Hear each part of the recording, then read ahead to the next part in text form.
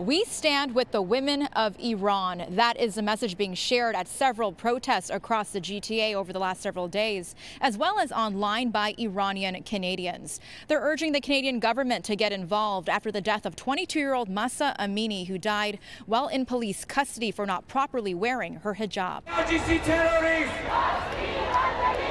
It's time for the West, and time for Mr. Trudeau and Biden to help Iranian people to get rid of this regime once and for all. Over the last week, protests like this one at Mel Lastman Square have been taking place across Toronto and the world. We are here to support Iranian people who are protesting on the streets of Iran.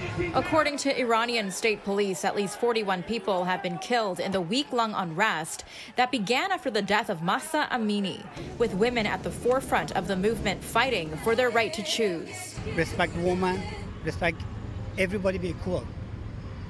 That's the whole point. We just want the Canadian government to echo Iranian people's voice and to put IRGC to designate it as a terrorist group. The IRGC is a branch of the Iranian Armed Forces.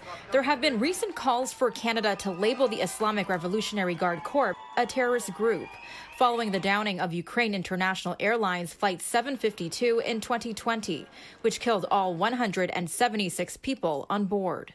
It's not only challenging the Islamic Republic, but it's also challenging the patriarchal definition of Islam. And from that point of view, it's leading a movement that could be continued in Saudi Arabia, in Afghanistan, and the rest of the Middle East. Mohammed Tavakkoli is a director of Elahe Institute of Iranian Studies at the University of Toronto. He says while protests against the Islamic regime are nothing new, this one has the potential to bring about reform to the country. The Islamic Republic has been hanging on into the dress code and controlling women's body.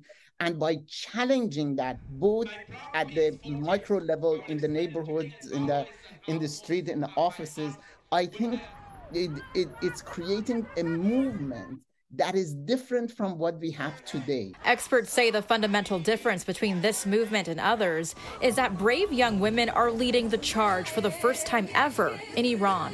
The entire structure of this state is being threatened by the fact that women are on the streets, people of Iran are on the streets, across generations, across class. At the heart of it are younger women who are fully aware of what they want, and they are not there to compromise anymore. Iranian authorities claim no wrongdoing in the death of Mahsa Amini and say that she had underlying medical issues. However, her family disagrees, saying that she was in perfect health at the time of her death. Melissa Nakhavoly, City News.